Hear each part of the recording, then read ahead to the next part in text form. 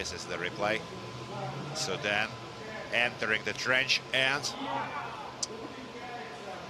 just verify with the chief referee the reasons for this South Ossetia delay. And just look at Sudan, he's going right through the fields.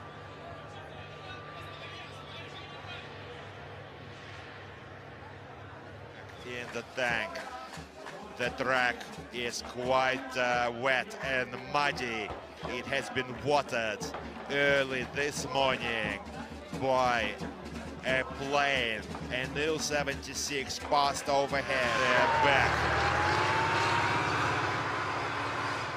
Apparently, we're getting conflicting reports if they're taking the right lane or not.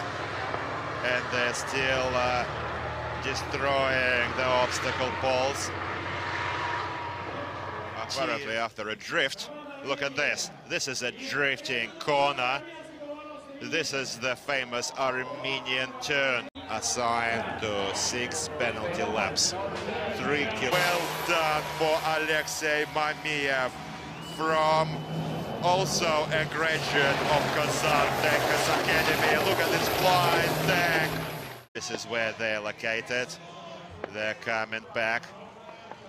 Being careful now, people. The camera crew is next to the tank. They decided to take a shortcut through the track. Their result without needing to take it. It's a dangerous turn now. All of the tanks have to follow their own track. They're racing through the minefield. Look at this, neck to neck race. Careful now, it's going to be a collision.